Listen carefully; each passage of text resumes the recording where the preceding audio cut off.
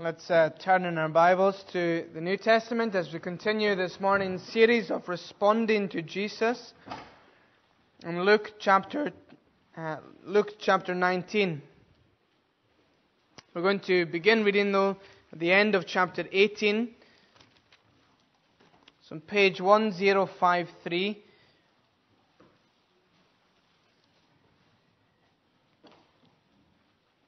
We'll begin reading at Luke 18 and verse 35.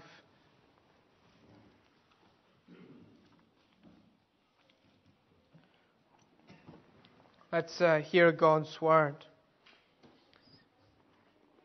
As Jesus approached Jericho, a blind man was sitting by the roadside begging. When he heard the crowd going by, he asked what was happening. They told him, "Jesus of Nazareth is passing by." He called out, "Jesus, Son of David, have mercy on me." Those who led the way rebuked him and told him to be quiet. But he shouted all the more, "Son of David, have mercy on me." Jesus stopped and ordered the man to be brought to him. When he came near, Jesus asked him, "What do you want me to do for you?" "Lord, I want to see," he replied. Jesus said to him, "Receive your sight, for your faith has healed you." Immediately he received his sight and followed Jesus, praising God. When all the people saw it, they also praised God. Jesus entered Jericho and was passing through. A man was there by the name of Zacchaeus. He was a chief tax collector and was wealthy. He wanted to see who Jesus was, but being a short man, he could not because of the crowd. So he ran ahead and climbed a sycamore fig tree to see him, since Jesus was coming that way. When Jesus reached the spot, he looked up and said to him, "Zacchaeus, come down immediately. I must stay at your house today." So he came down at once and welcomed him gladly. All the people saw this and began to mutter, "He has gone to be the guest of a sinner." But Zacchaeus stood up and said to the Lord, "Look, Lord, here and now I give half of my possessions to the poor, and if I have cheated anybody out of anything, I will pay back 4 times the amount." Jesus said to him, "Today salvation has come to this house, because this man too is a son of Abraham. For the Son of Man came to seek and to save what was lost." Amen. This is the word of God.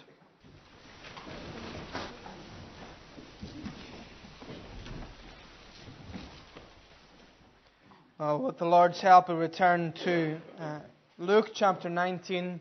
We'll read again at verse 5. When Jesus reached the spot, he looked up and said to him, "Zacchaeus, come down immediately. I must stay at your house today." So he came down at once and welcomed him gladly. For the benefit of those who were not there on Wednesday evening, I was just sharing a little bit about previous mission trips out to Moldova and a pending trip this summer, Lord willing. But I was emphasizing how much I feel out of my comfort zone when I go to that country. But that's actually a good thing, because it makes me lean all the more on the Lord. However, in preparation for this service, this illustration and this memory from one of my trips to Moldova came to mind when I was asked by the Moldovans to climb this gigantic tree. Me, fairly small Scottish guy, climb that tree just to put a rope over the highest branch so that the crazy Moldovans would have a rope to swing on. I remember wondering why, as I was climbing this tree, why I thought it was a good idea to come here. I was not comfortable up there. And as I looked down, I certainly didn't like what I saw. But we meet Zacchaeus today, and he had a totally different experience when he climbed the tree. He used it to get to a vantage point. It wasn't to play a game or to set up a game. It was to have an encounter with Jesus Christ. All of this is taking place in the city called Jericho, the city of the palms. It was certainly known as a desirable place. You know, the meaning of the name Jericho has to do with perfume, because on the breeze you could smell, often I'm told, the rose gardens and the blooming flowers that are there. It was also a military and a commercial center. So there was all sorts of people gathering into Jericho. There was businessmen, and there was military men. There was old and young, there was rich, and there was poor. But Jericho was also the last stop before Jerusalem. Before many were make their final push up to the city, they would stop on their pilgrimage in Jericho. A great place for the tax collectors to come and make an extra penny or 10. But I want today to focus on Zacchaeus. I want to see what his response is to Jesus. So we'll look at three things: seek, see, and saved. He was seeking Jesus. He sees Jesus. And he's saved by Jesus. So we begin in verse 1. He is seeking Jesus. You can see it in your Bibles. Chapter 19 and verse 1. Jesus entered Jericho and was passing through. Jesus was coming. They would have been somewhat used to groups of people and perhaps even royalty passing through Jericho from time to time because of its route up to Jerusalem. But on this day, Jesus was going to pass through.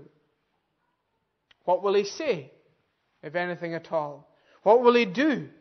Will he perform another healing miracle like he just did outside of the city with this blind man?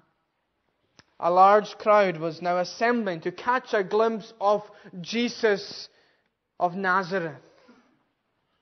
I don't know what they were expecting. I don't know if they knew what to expect from Jesus. They've heard all sorts of stories about him, perhaps, and maybe they could think, well, if he can heal him, he can heal me.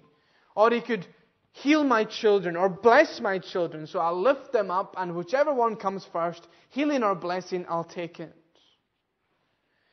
And then running ahead of the crowd, though, we meet this man, Zacchaeus. You know, the name Zacchaeus actually means pure or just. So when his parents would have named him Zacchaeus, they had great intentions that their son would grow up to be pure and just. Well, certainly in these early years of his life, however many years it was, he was very far from being pure. He didn't even show as if he knew what justice was at all. He becomes a tax collector, synonymous at that time with becoming a thief. You know, the choice of career, it immediately isolated you from the rest of society. Nobody wants to be the tax collector's friend.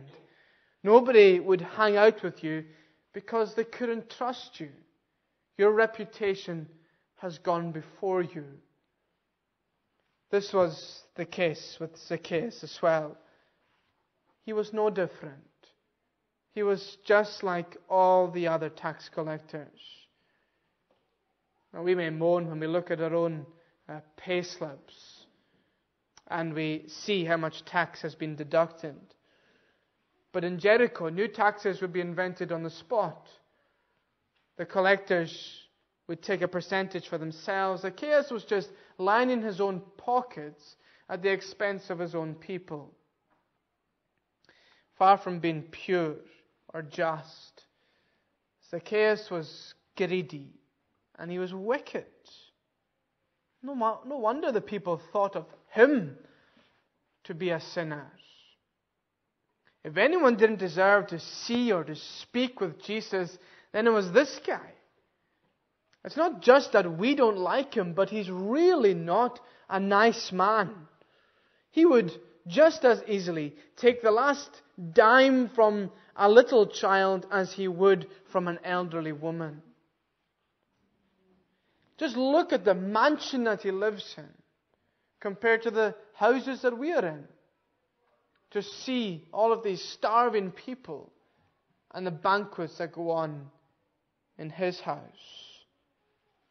He's too far gone, they thought, to have an encounter with Jesus. He is a sinner. He cannot meet the Savior. Well, we come then to verse 3, and we see what Zacchaeus says. He says, or it says of him, he wanted to see who Jesus was. Probably while he was taking extra money, stealing money from the locals, he would have heard the chatter about the fact that Jesus was coming to town. Why are they all getting so excited about this Jesus? Why is there a crowd gathering on this day to see Jesus passing through? Who is this guy? And so we see a desire awakens in him. A desire to meet with Jesus. You know, not everybody wants to see Jesus. Not everybody wants to meet him. Not everybody in Tain is in this church or in any of our churches. Why not? Because they don't have a desire to hear about Jesus. You go to work or school tomorrow or into the town, and as many of you have done with invitation services, you've invited your friends and family to church. So you know what the response is very often. Do you want to come and know Jesus? No thanks. You could walk up to somebody on the street, or even somebody you know very well, even a spouse, and you could say to that person, can I share with you the greatest news I've ever heard, which has changed my life, and now I have a future in heaven to look forward to? Maybe another time, they say. Not everybody wants to meet with Jesus. Not everybody comes, not everybody has the desire to come to church on a Sunday morning. Not everybody wants to hear what God's Word says. But on this day, in Jericho, Zacchaeus wants to see Jesus. Why? Why does he want to see Jesus? Well, maybe he was curious. There was maybe a hype around the city about Jesus' arrival. A large crowd was assembling, and so Zacchaeus doesn't want to miss out. Maybe he was curious. Maybe there was a connection, and there was a connection. Zacchaeus' old colleague, certainly Levi, was a tax collector as well. And Levi has now left this criminal business. And now he's a follower of Jesus Christ. Perhaps Levi had shared with his colleagues before he left, inviting them to come and hear what Jesus had to say. There was a connection, maybe. Maybe he wants to come and see Jesus because of his conscience. Maybe deep, deep down inside of him, he's found a conscience.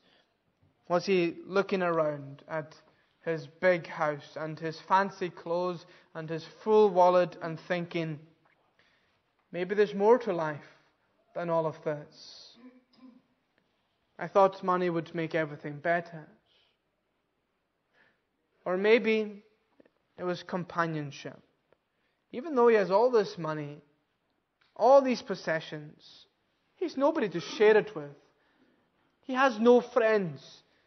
Nobody likes the guy because he would take the last note from anybody just to put the note in his own pocket. Jesus became a friend of Levi, he was thinking. Maybe he could become my friend too. Well, what was it? What was it about Zacchaeus that made him come and seek Jesus? Well, what is it about you that makes you come here and seek Jesus? Why has that desire awoken in your heart? It wasn't there before, but it's there now. Is it curiosity? I have no doubt that some of you are curious to find out more about Jesus. You want to know, is He the real deal? Is it a connection? Of course, for many of you, family or friends or those in the community have in recent years become Christians. You know them better than anybody. They're not perfect. But you've seen that there's a big change in their life, in the way they speak, in the way they act. And so, because of your connection, because you're seeing other lives changed, you're wondering about it for your own life. Or is it your conscience? Maybe you're not too dissimilar to our friend Zacchaeus. I don't mean stealing and robbing from your friends and family, I hope, but you have all of a sudden become convicted.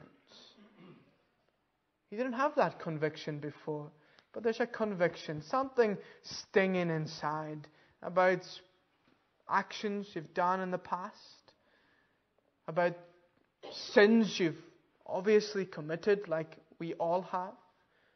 You're aware of sin like you never used to be. Maybe your conscience is pricking you. Why have these feelings started now? Or maybe it is companionship. Maybe you are lonely. Even though you're surrounded by friends and family every day, yet you feel totally isolated.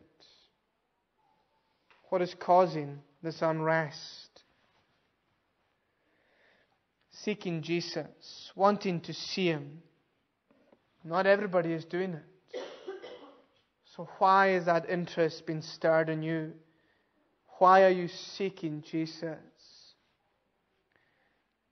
I was preaching in Stornoway last weekend, and after one of the services, somebody messaged me.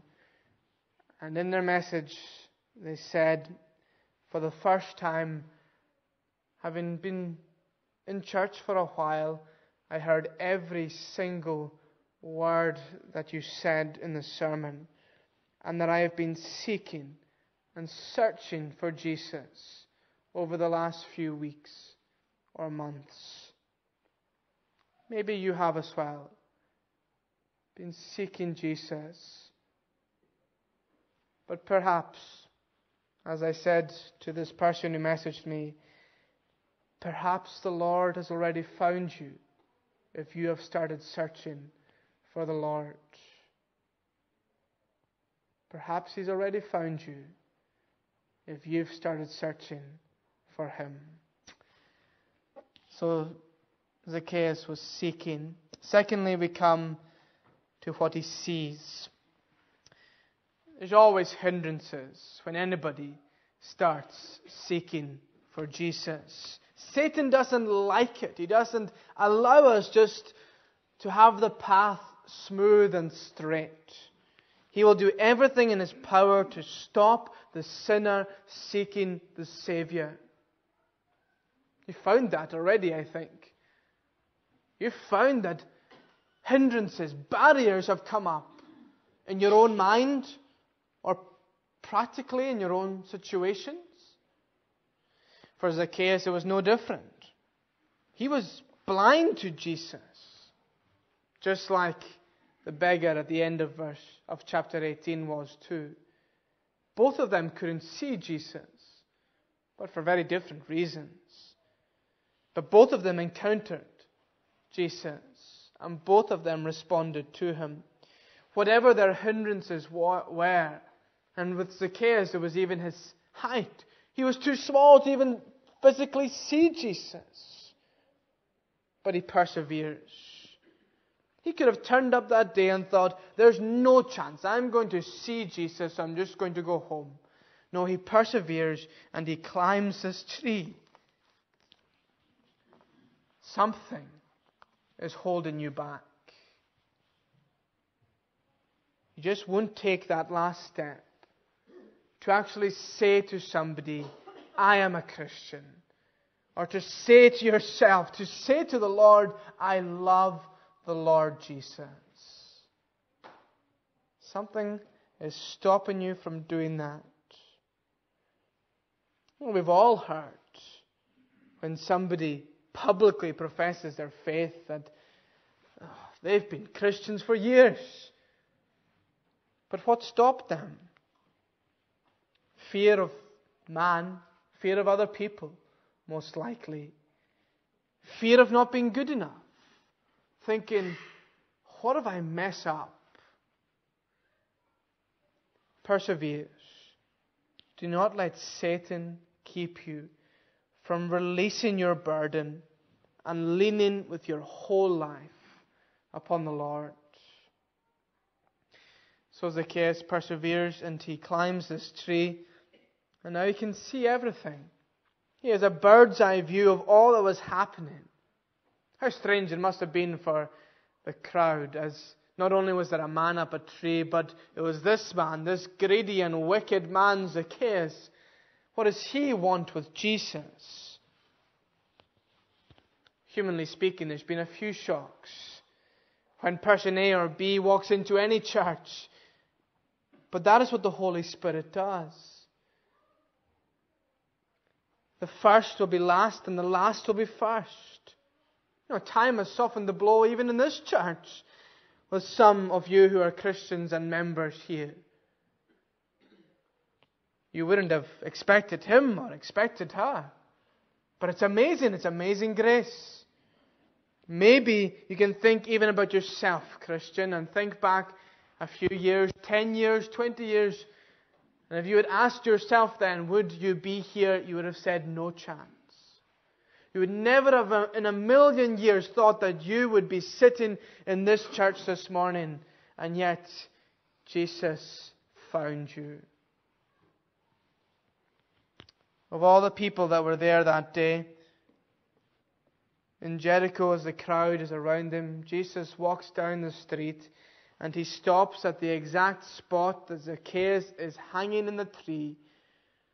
The crowd were all at eye level with him, but Jesus looks up and catches the eye of Zacchaeus. You would almost think that this was planned. Zacchaeus looks down and Jesus looks up. Who was looking for who? While Zacchaeus was seeking Jesus, Jesus had already found Zacchaeus. This was no chance encounter. He wasn't just lucky to meet with Jesus that day. Jesus was on a mission, and he is on a mission today to bring every one of his own to himself. It is not for no reason that you are here today. It is not everybody that has this feeling and desire to know more about Jesus. If you are truly seeking him, then I believe he has already been seeking you. And now he is coming toward you. And so what will be your response? As Jesus called to Zacchaeus, come down. Will he come? Well, we see that lastly. Zacchaeus is saved. Let's read verse 5. Jesus says, Zacchaeus, come down immediately. I must stay at your house today. Not only does Jesus see this little man up the tree, but he speaks to him as well. Zacchaeus encountered Jesus, and he had to make a response to Jesus in that moment. Do you think he would have been given another opportunity if he didn't take this one? If he just ignored Jesus and said, not yet. Maybe once I'm older. Maybe once I'm better. Maybe once I'm healthier. You are encountering Jesus today, and he is waiting for your response. Jesus knows his name. How did he know that? Because he's already been seeking Zacchaeus. He knows everything about him. His name, his height, where he lives, every wrong deed that he's ever done in his whole life. He knows it all, and yet he still calls Zacchaeus, come down. He was in no doubt that it was him Jesus was speaking to. There was nobody else up that tree. And you and I know, whether we are seeking or whether we are already Christians, when Jesus is speaking into our hearts, there is no mistake. He is calling you to commit to him. He is calling you, Christian, to flee from that sin. He is calling us all closer to him. You can imagine what the locals had to say about this. Him, but he's a sinner. Don't you know what kind of guy this is? The crowd would have had all sorts of expectations of what Jesus might do or say that day he was passing through Jericho. But I don't think they would have expected this. I don't think they would have expected, of all people, Zacchaeus to be called and for Jesus to dine with him. I'm sure as Zacchaeus would have rushed down that tree to entertain Jesus, the religious zealots maybe would have been on his case, muttering, we read, to themselves, and they could have potentially tried to trip him up. The religious zealots could have been shouting or muttering to Zacchaeus, if you're so holy and you're going to go and be with Jesus, then tell us this. What does sanctification mean? I don't know, Jesus has asked me to come and I'm coming. Okay, then tell us this. This is an easy one. Of all the laws that were given to Moses, not just the first 10, but recite the rest of them. I don't know, but Jesus has called me and I need to go with Jesus. People may be saying to you, or you are probably saying to yourself, I can't become a Christian because I don't know enough. You think everybody else in this church has like 3 degrees in theology and you don't even know what theology really means. Well, let's look again at these 10 verses, chapter 19, verse 1 to 10. Let's find the test that Jesus gave to Zacchaeus before he could become a Christian. Let's see the test. There is no test. He said, come. And he came. Jesus is asking you to come. Yes, our learning and our growing and our studying of our Bibles will follow on. But today, if you see yourself as a sinner and Jesus Christ as your Savior, then He's saying, come. And don't let any hindrance, don't let anything stop you. Why Zacchaeus, though? Why you? Why me? There were surely good and upright people in the crowd, nice people who have done lots of positive things to other people. Surely it could have been one of them. Surely they're better than Zacchaeus. Well, it was Zacchaeus because of verse 10. Jesus came to seek and to save what was lost. You know, many good people never became Christians. Many good people were never saved. It is not really about whether we are bad or good. It is recognizing that I am lost, that I am a sinner, that I cannot do this on my own, that I need Jesus.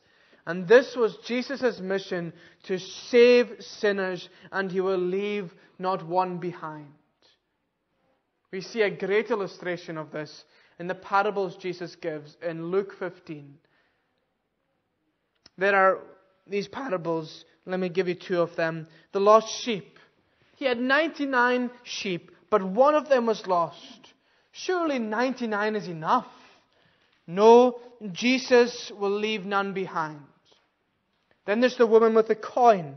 She's lost 1 coin. She has 9 coins. Surely 9 is enough. No, Jesus will leave none behind. Then there's Tain and Fern congregation. Surely there's enough Christians here in Tain and Fern. No, Jesus will leave none behind. He is coming for every single one. The robber, Zacchaeus, becomes the giver.